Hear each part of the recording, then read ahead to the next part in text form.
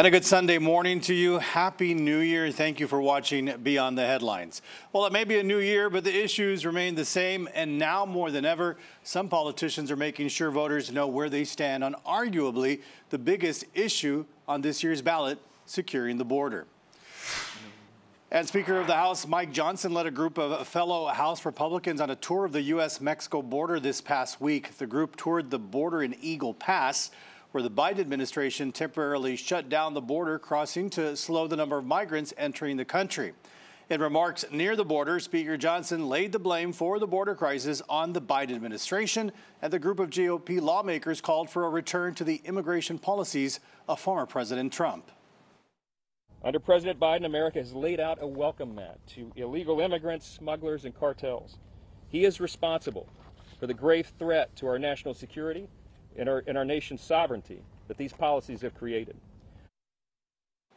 Well, President Biden has proposed a $106 billion funding package that would provide aid for Ukraine and Israel, as well as funding for U.S. border operations. However, it is stuck in Congress as Republicans say they will not approve the funding without implementing tougher immigration and border policies. Now, in response to the visit, Congressman Henry Cuellar insists that to solve the problem, both sides need to come together.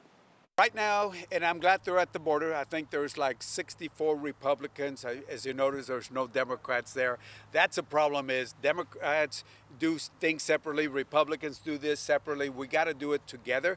I'm hoping that he understands that what we need to do, and they need to listen to the border communities.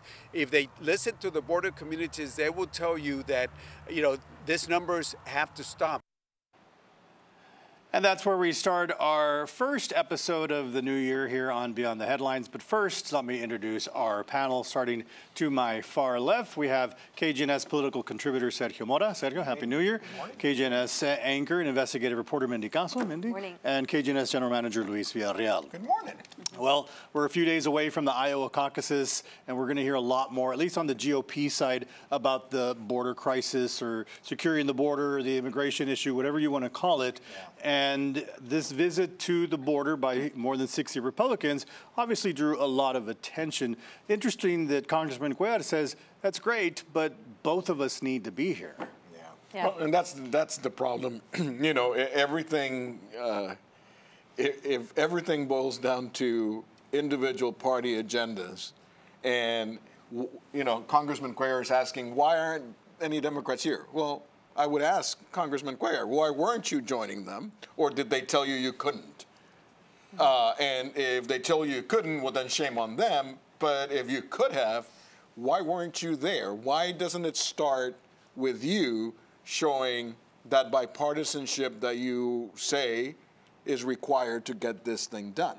Well, because this is more of a political stunt, more of a brinkmanship. Well, then why are we even talking about it? I mean, I agree with you, but why are we talking about it? Those images that were just shown are very effective in terms of this is a very big problem. I think we are very past the days where people can say there is no crisis. Absolutely. I think all sides agree that this is a very big issue. Right, so let's get serious about it. We are, but the thing is, I'm sorry. No. But the Democrats are proposing one thing, the Republicans are proposing another thing. And we think, the Democrats think, that the Republican proposals won't do a whole lot to really fix the issue. It's more grandstanding. It's more, this was the biggest congressional trip ever. I was going to say. 60-some members of Congress at the same time going somewhere is the biggest ever. If they were bipartisan, it would have meant a lot. Yeah, it would have, and it would have definitely shown that there is a big interest in making sure that this issue is resolved or somewhat in 2024. I am glad that they took the effort to come down, the 64, 65 of them, because at some point, the more people that see what's happening in Eagle Pass and across the border, the better. So when they do go back to Washington, they've got the images of the thousands and thousands and thousands of people coming over illegally. I think the more people that actually see it, taste it, smell it, breathe it, the better. But now let's see what happens when they all go back and try to get something done, because it's crazy just how many people are trying to come over illegally. Exactly, and I mean the amounts are so overwhelming in that they always bring back the Trump era policies. I mean the Trump the majority of, like a big part of his presidency was during the pandemic. The numbers were just as high as the president before and the president after. And the thing is, we have to keep in mind that whatever funding, like they could add 10 billion, 20 billion, 30 billion. I'm going to fact check you on that statistic. I'm going to fact check you on that. Please do. No, I'll come back to that because I think you're just I'm not talking. But I have no reason right now or no tools to fight that. The question is, the system is broken, and it's been broken for years. But the system is broken. Asking for asylum is they're taking advantage. A lot of these people have legitimate claims to asylum, but the majority don't. The majority don't. But the and system only is broken. A congressional fix would fix that issue. The system is broken at a basic level because, once again, time and time, as it happens every time, party ahead of country. Party ahead of the benefit for what is good for everybody. It's always about the party, the party, the party. Well, Loyalty and allegiance to the party is what is going to continue to destroy the way we do things. You're right. And it goes on both sides of the border. Do not say that it's only the Republicans, because the Democrats just do it just as much. And it's all the allegiance to the party that manipulates everything that happens. You're right. It's tribalism at its worst. At its worst. I think it's gotten worse over the years, but at the same time, this is an issue. This is a very potent issue that conservatives all over the world take advantage of. Immigration, they use the fear tactic. Nativism, xenophobia. Like the others are coming to take our stuff. I agree.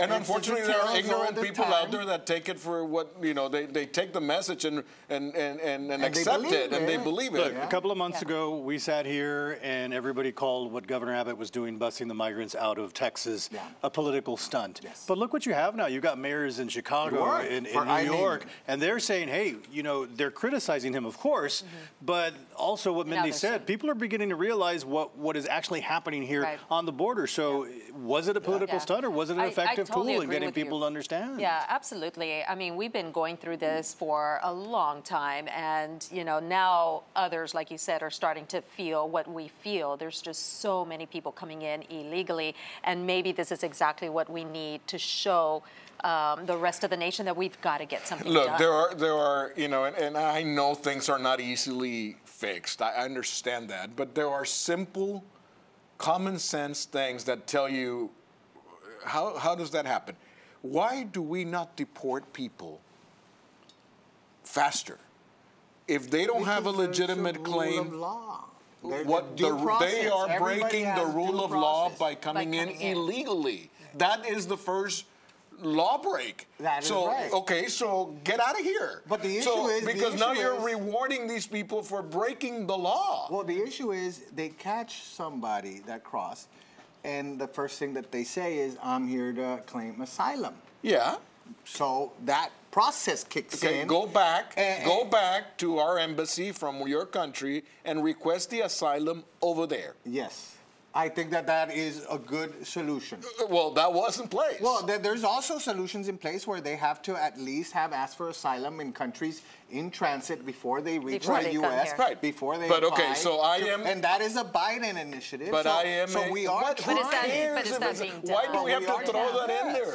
Why does it matter whose initiative it was? Because they say that the Democrats are not doing anything, and that is the craziest thing I've ever heard. Every time Who is the head of the Border Patrol? Every time we start with the Democrats did this, or the Republicans did, I'll go even further than that. Every time you see a story on television, whether it's our networks or cable networks or whatever, that put an R or a D before somebody's name, we are already making a decision for the viewer, for the person that is listening. When you say, you If you hadn't said that it was Biden's idea, I would have said, oh, wow, that was a great thing. But since you said it's a Biden idea, Now it was you bad. know, It's a bad idea. Right away, I saw your face. Well, that's what I'm saying. So why do we have to do that? Why can't we just, why does it matter if it was Obama or Clinton or Trump or Reagan, Well, but that's whoever? the country that we live in. We're in a two-party system. system. But that's what's wrong. I mean, So we just put up with it and we move on? And we're in a country that follows the laws. But I think, so okay, the laws have to be changed. when this initiative took over, where they changed the asylum, they limited the people that could apply. They put numbers dramatically dropped. When Trump built his wall, no numbers dropped. You know, when they put the boys, no numbers dropped. When they put the concertina wire, no numbers dropped. So the thing is, again, I'm going to fact check you on all those. What is the approach? Punitive for the cameras? Look at all these barriers and look at all these sharp objects I'm putting in the way? Or the Democrats' approach? Okay, let's try to fix the asylum process so that less of these people feel that they have a chance to get in. And how do you fix the asylum process? Congress. But what would it take? The parties need to work together. Right, and do what? With a and compromise. come up with a comprehensive immigration reform that's going to address not only the asylum issue, but all of the aspects in immigration. All of the aspects, period. including the people that employ illegals and benefit tremendously by it. Some of them by huge industries in this country that do this. So it is a massive problem. And we could sit here and talk for days about it. But the thing is, it shouldn't. That the aid to Ukraine, to Israel, to Taiwan shouldn't be held. That is completely, absolutely. Okay, so take it out and just send a bill that only addresses immigration. Yeah, absolutely. Why does President... it exists. I was going to call him Clinton, but it's not Clinton. What's his name? Biden. Why does President Biden not send just a proposal that it's only for immigration? Without tying that's a political ploy. That's just as bad as the Republicans saying we're not going to touch it. You want to help the war victims, then you've got to do this. Send me a standalone immigration toughness Protection Act or whatever. All right, we need to wrap up. It isn't, okay. Why? Because they're telling me I need to wrap up. Okay, fine. Talk about other Clinton. Someone's been reading the Epstein documents, right? Doesn't mean he did anything wrong. Depends on what it is. When we come back, will he or won't he be on the ballot? That is the latest on former President Trump's fight to remain on the ballot in Colorado and Maine and wherever else they make him ineligible. That's next.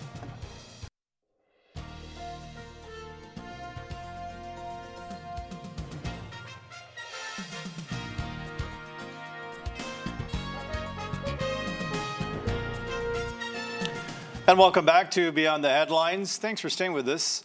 Former President Donald Trump has asked the U.S. Supreme Court to overturn Colorado State's ruling that deems him ineligible to appear on the 2024 Republican primary election ballots due to his actions on January the 6th. Now, in the filing, Trump's lawyers saying, quote, if the ruling is allowed to stand, it would mark the first time in the history of the United States that the judiciary has prevented voters from casting ballots for the leading major party presidential candidate.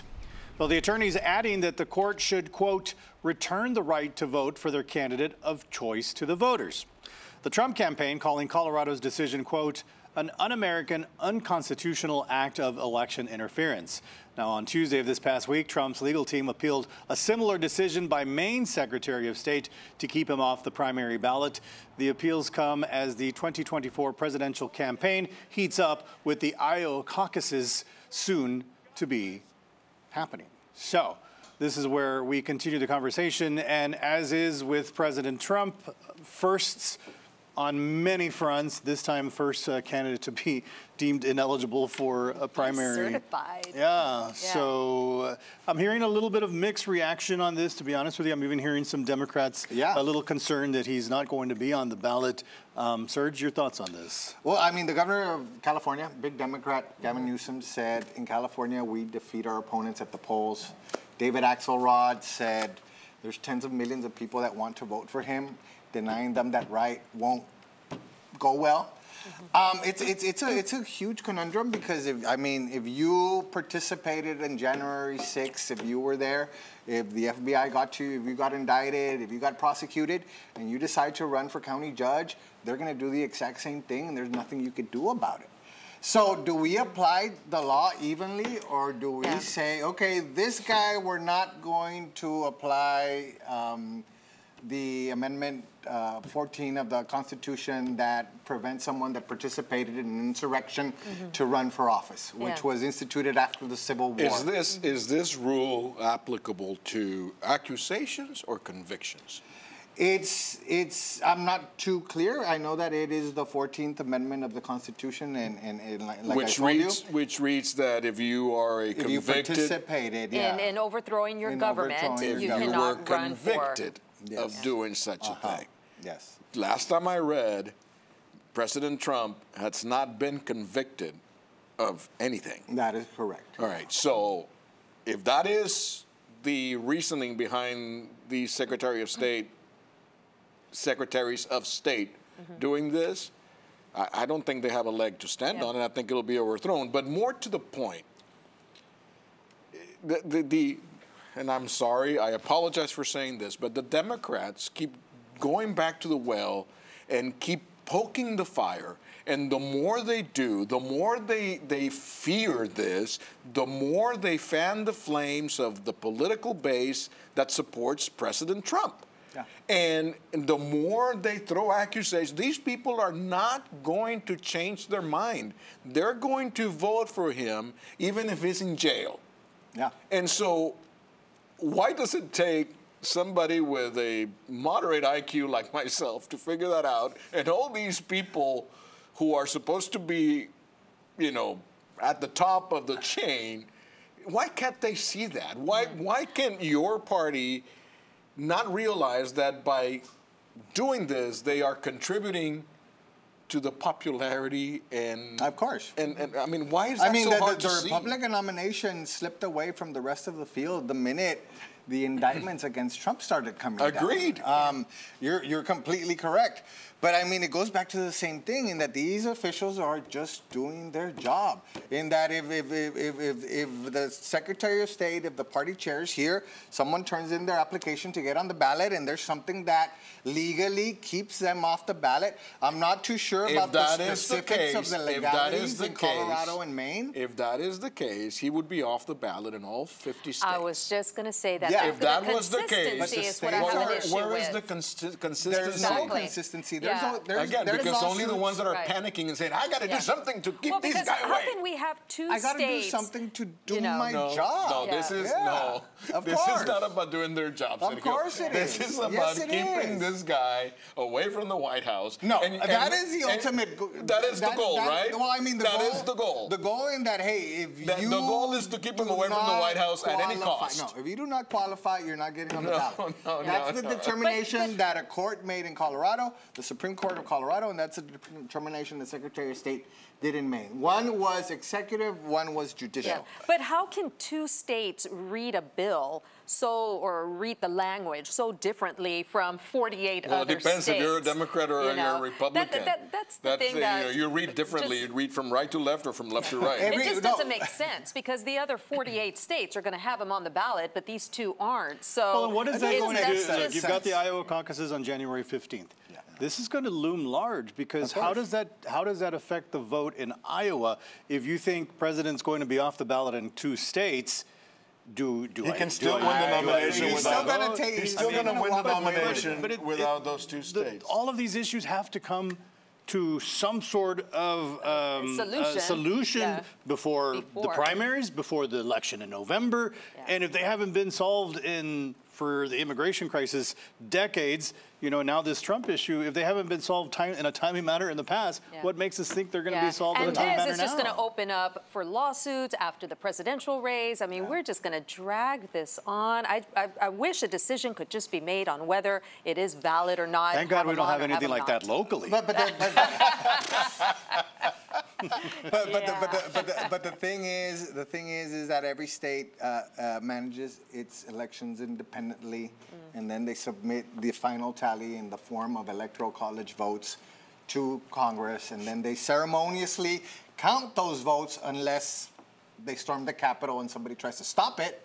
Right. Then they just do it later. But ultimately, the states are very independent when it comes to running their own elections how they see fit, interpreting their laws how they see fit. This is just going to drag on. I mean, what irritates me the most about this thing is that, listen, I mean, I would rather not have President Trump be reelected. I don't think it's good for us for him to go back to the White, not because of his policies, but because of what we're going to go through again for another 4 years.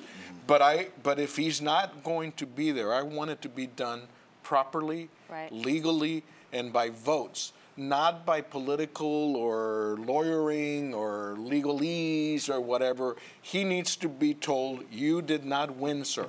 And end of story. Now, I know he will not accept it, and we're still going to have to deal with it. I get it. But going through all these motions and having all these, like you just said, having all these things lingering and looming large is just fueling the fire for, I can already see it come November, whatever it is, and at the night saying, "Oh no, I am not losing because of this, this, they and took that." me off of the illegally off the ballot. And just for the record, the 14th Amendment in Section 3 does not mention anything about conviction. It simply says no member, and it includes president, vice president, or any Congress. All of those shall have engaged in insurrection or rebellion against the same. Wow. Or given engaged. aid or comfort to the enemies thereof. So there's nothing in there about conviction. The thing is that Trump lost against Biden 4 years ago, and that was before January 6th. That was before he tried to overturn the election. I have faith in the country that they are going to honestly think that the people again. that voted for him 4 years ago are not going to vote for him again? The people that voted for him 4 years ago are, but they weren't enough to give him a victory. He was very, very far from a victory. Question are the people that voted for Biden 4 years ago. Well, I mean, that's a different thing. But I think maybe they'll vote for another Republican. Ramaswamy. When we come back, we'll take a look back at the one thing our panelists cannot stop thinking about. Stay with us. Okay, it's the one thing our panelists cannot stop thinking about from the past week. Sergio. Well, Happy New Year, everybody. And I don't know how you guys rang in your New Year, but in Paris, they saw this. And this has been making the rounds because of the dystopian nature of everyone filming the fireworks show at the exact same time. And if you go to any concert right now, if you go to any event, you'll see the same thing. I've done it. I've never seen the videos that I've taken. While looking for this video, we saw 1 million copies of it because there's 1 million people filming it. And no one's moving. And it misses the point. I mean, that video, enjoying it. That video is obviously going to be online. Are you sure it's not AI? Huh? Are you sure it's not AI? I mean, Everyone's doing the exact same thing. I know. A lot of shows right now, like they'll take your phone, they'll put it in a little bag, and it makes all the difference in the world because you could enjoy the moment. You know, and unfortunately, you see it at graduations and things like that. It's like, pay attention, your son or daughter is about to walk. And you're busy. You just, you feel like you have to capture the moment, but you want to capture the moment to preserve. I'm sure there's video of it somewhere. You can get a copy. Exactly. There'll be a picture of it. You're not the only one with a video. Mindy. Okie doke. Well, speaking of kids and high school graduations, the FAFSA form, this is for all parents out there who have college kids or college-bound kids. Just wanted to remind everybody that the new FAFSA, much simpler, 2024-2025, FAFSA, it stands for Free Application for Federal Student Aid, is now available to fill out. I want to mention, though, that we have been hearing that there are scammers out there that are actually charging parents to fill out a FAFSA form. Those are scammers. The FAFSA form, as it says in its name, is free. So go onto the actual website. The FAFSA website is studentaid.gov. Don't go to any other website and fill out the form right there. Let your kids do it. Hey, so everybody saw this video, I assume, and this is just, I mean, I can't get this video out of my head. The judge is sitting there handing some sort of verdict and a conviction. There you go. Wow. Here I come to take the judge. I mean, come on. I mean, and fortunately, the judge did suffer some minor injuries, and she had some stuff happened to her shoulder and scratches. So did the marshal. The marshal actually went to the hospital. Right, but That's just crazy. it is nuts. Yeah. Wow, that someone Okay. would do that. God, man. Oh. So I just have a simple question. Show the picture. This is Ted Cruz at the University of Texas game on Monday. Where's my picture? Where's my picture? Do I look like Ted Cruz? Yes. Except for the nose, know, brother, but little everything bit. else, yeah. So you've got the beard. We and- tend to we post stories on TikTok, and Justin in our digital department posted a story with me anchoring, and somebody commented that I look like Ted Cruz, and then a couple of people here in the newsroom started sending me. Pictures of me and talk. This was from yesterday, and Justin called us the Doublemint twins. And I don't know. I don't see it. Maybe just because of the It's No, you got the beard. salt color and of the pepper beard. Salt beard and pepper. mustache. Anyway. You need the boots. The hair slicked You back, might you know. be related. Take a DNA test. I've never been to Cancun, I promise. Thanks for watching. Y'all have a blessed Sunday. Thank you, guys. Ted.